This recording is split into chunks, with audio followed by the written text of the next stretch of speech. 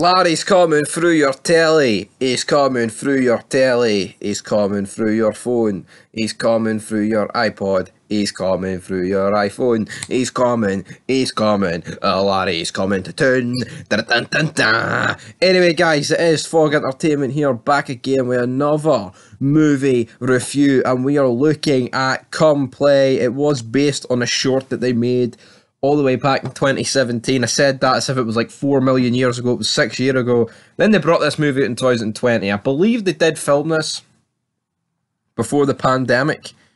I mean, they could have filmed it during it. I just feel like, you know, stuff get put on hold for a while. So I'm gonna bet my top money it came out, or it was filmed before and then released during. But I think it is just a Netflix exclusive movie. But yeah, it is centered around an autistic kid named Oliver, played by Asa Robertson. We've got his ma, played by Gillian Jacobs, and his dad, played by John Gallagher Jr. I'll be real, this cast doesn't really have an awful lot of star power. I mean, we just recently reviewed the other guys. That's got Samuel Jackson, you know, The Rock, Will Ferrell, Eva Mendes, Mark Wahlberg. This movie does not have none of that. I mean, I think some of the kid acting in it was good, but in terms of the actual quality of the movie, man, it's shite. But basically, I mean, for the minute, like, for as soon as the movie starts, the phone, there's like, you can see like the point of view of somebody in the phone, and basically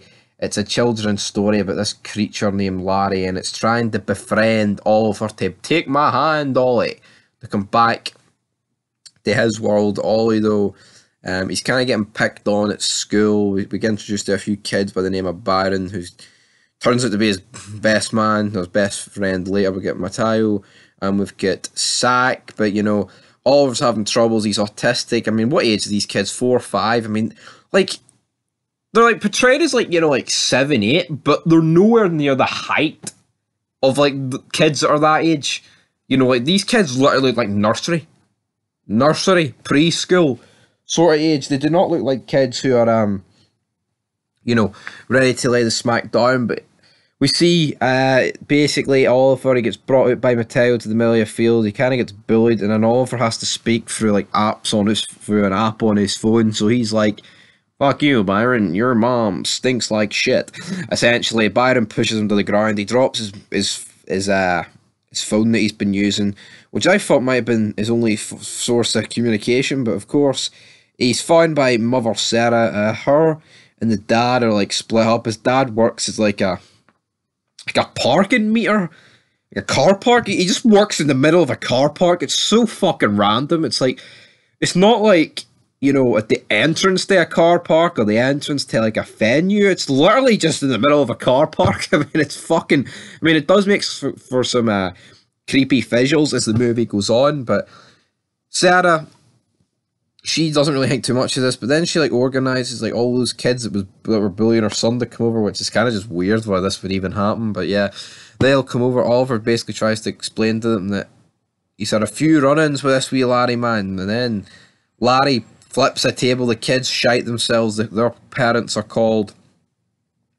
Sounds like she's no idea what's going on, and then the kids essentially blame Oliver. It was Oliver. But again, like, I mean, if these 4-year-olds turn around and say, no, it was some fucking creepy pasta that's in Oliver's phone, the parent's going to believe that. But then Sarah believes it, and Marty's like, you know what, actually, I'm not believing this. So the dad's like, I'm not really believing this pish. So he decides to take Oliver to work with him. And Oliver, of course, brings his phone. And this is where Larry comes out, man. And he comes out inside the fucking wee pod that they're in at the car park. Marty near gets battered. Oliver's getting picked up in the air, choked out. And then Marty escapes with Oliver. Then when Marty's alone in the car park pod later on in the film, the fucking Larry comes after him. This is actually a pretty well done scene where you've got like all the lights going out and he gets surrounded and he manages to lock Larry in. But again, like, what is it? Is he supernatural? Is it a ghost? Or is it like, is it real? You know, I know it's obviously a stupid concept to begin with, but it's like, well, what the fuck is it like? You know? Of course, it is kind of just weird at that point. And then as Marty's driving home, he gets fucked, his car gets flipped. I was actually thinking he was going to die, but it turns out Marty's no dead. He's just in like a an induced coma. He's unconscious at the minute, but you know he'll wake up soon enough. Oliver though is took back to the house with Sarah.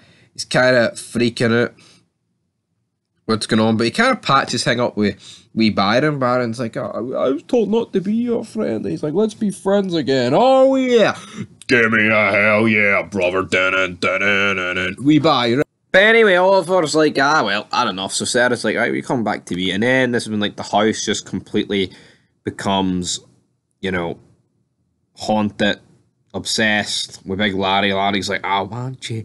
And then, like, as the lights go out, just like they did to Marty, like, he actually enters the house. And we get to see him for, like, the first time. Like, of course, throughout the movie, we did see, like, wee glimpses of, like, you know, when they're using apps and the face scan, he was appearing, but here we do get to see him in his all glory. He's still weird, fucking like a Wendigo type creature, as I would describe him. But you think that these two have escaped him, but as they're running through the woods, it turns out he comes through the TV, the screen of the phone that he lost earlier when he was getting bullied, and he dropped it in the long grass. And then after this, Oliver gets dragged, and I tell you what, right? See this scene where it comes out and it starts running? It was fucking creepy, man. Sarah's greeting. Oliver gets caught. She's trying to find Oliver. Oliver then is left. He stands up. Big Larry comes from behind the tree, reaches his hand out. You think Oliver's going to touch his hand, but who does it? Sarah. Sarah touches his hand. Oh no, Sarah's going with Larry. Larry doesn't like it. She's like, I'll be your friend, Larry. Bow, bow, bow, bow. Then, yeah. Sarah is taken away. Oliver is found. Marty is back on his feet looking after him. And then when he comes down the stairs one night, Oliver is dancing with this invisible creature. But when he looks through the face app phone, Marty, he sees that it's Sarah. So Sarah is kind of alive, but kind of like a demonic creature now. But she looks out over her son. Anyway, Larry's in the gear. And aye, creepy bastard. But this movie, I mean, it was very cheap. It was alright.